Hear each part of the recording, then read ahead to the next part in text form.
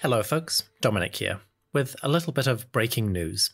On August 13th, 2022, the Guardian newspaper out of the UK ran a headline about the tomb of Tutankhamun and its famous excavator, Howard Carter.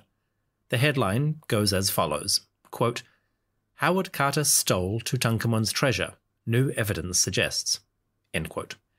This is an interesting bit of information.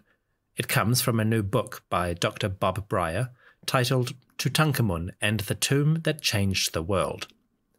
This book is releasing in October 2022, just in time for the 100-year anniversary of Carter discovering the tomb. As you can imagine, this kind of headline is rather intriguing. But what does it actually mean? What is going on here? Let's break it down and get a sense of the context. The story begins in 1934, 12 years after Carter found the tomb. In that time, the excavator had been steadily working to document, conserve, and remove items from the monument. Those treasures were recorded in Luxor and then shipped off to the Cairo Museum. Mostly.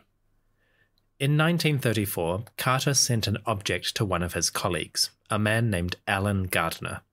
Gardner, a prominent Egyptologist and expert in language, had been Carter's translator for most of the excavation. Whenever there were important texts to study or document, Gardner did that work. Until 1934. In that year, Carter sent Gardner a Wehem amulet. This is a small object used in funerals. Specifically, Wehem amulets are part of the opening of the mouth ceremony.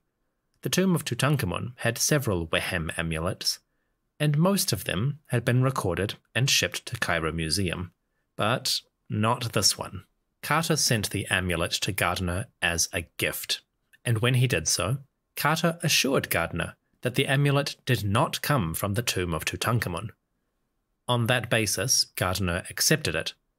He had already accepted other, smaller gifts from Carter in the past. But Gardner still took this item to a colleague, Reginald Engelbach, at the Cairo Museum. Engelbach revealed the truth. This Wehem amulet was from the tomb. It matched several others in the same style delivered by Carter to the museum. The design and decoration of this amulet was identical with the others. The item came from Tutankhamun. Gardner was mortified, and he immediately returned the amulet to Carter. He sent a letter describing Engelbach's report, and he chastised Carter, complaining, quote, "I deeply regret having been placed in so awkward a position." Bearing in mind that Gardner was an English academic of the old Victorian sort, this understated language was a strong reprimand. Essentially, Gardner was pissed. This is the story as it's available now. More information will come to light following the publication of Breyer's book and the archival research he undertook. For now, let's discuss the significance of the revelation. You may be thinking, okay, so Carter stole an amulet. Is that really such a big deal? It's one amulet out of many from the richest tomb in history. Why is this headline news? Fair enough, I can see where you're coming from. In this case, the problem is not the object itself, not the size, nor the value. The problem here is Carter's attitude. He sent the amulet to Gardner as a gift, as if it were his property to distribute or bequeath. Unfortunately, there was no legal or moral basis for that attitude. By 1934, Carter and the Egyptian government had butted heads several times on issues related to the tomb. The legal position was clear and settled. Carter was the primary excavator, the scientific authority, and he could manage the excavation as he saw fit. However, the Egyptian government, representing the Egyptian people, were the owners and holders of the tomb and its contents. By every measure, legal and moral, Carter held no rights to the treasures of Tutankhamun. By giving this amulet to Gardner as if it were his property, Carter disregarded or even disdained that situation. This act of ownership also touches on the larger issue of Carter and Egyptology's colonial legacy. Like it or not, this field developed in a context of imperial and adventurist projects. Carter's attitude to the treasures of Tutankhamun was not unique. The whole field was rife with similar attitudes and behaviours. But as scholars in the modern day, and the public, re-examine those aspects and legacies, this revelation will likely become another chapter in the long history of colonialism in Egypt. So, does this irrevocably tarnish Carter's reputation? That depends. In my Tomb of Tutankhamun mini-series, I covered two major instances where Carter ran afoul of moral and legal standards. In the first instance, he was accused of stealing a wooden head depicting Tutankhamun as the god Nefertem. That accusation was a serious controversy at the time, but the accusation itself was never proved. The head was recovered by the authorities, who chose not to investigate any further. So we can't say exactly what happened there. Obviously, we all have our suspicions, but without proof, that's all they are. The second incident was far clearer.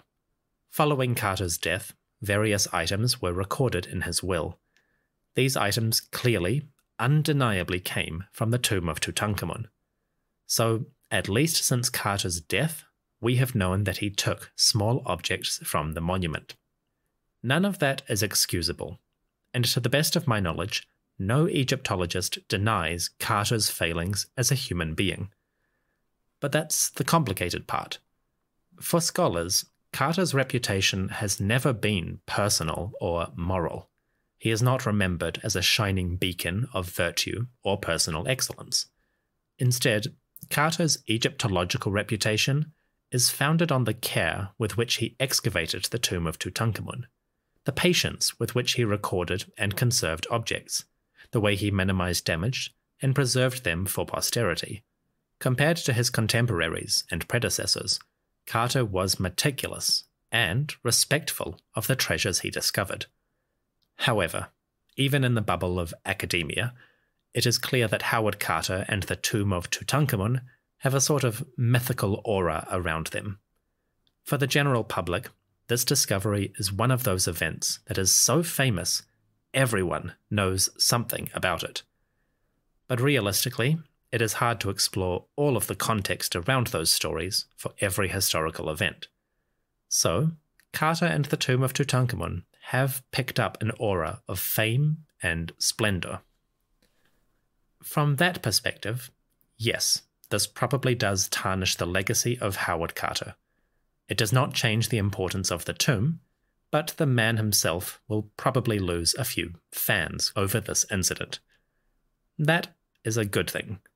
While people like Carter deserve credit for the excellent work they did, we do ourselves no favours if we elevate them on pedestals, or view them as anything more than human.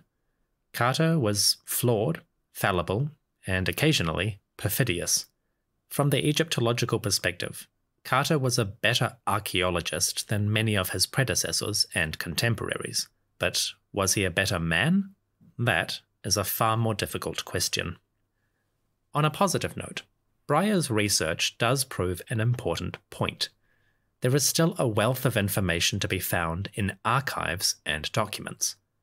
Archaeologists work in the ground, but the records and reports surrounding that work have their own value.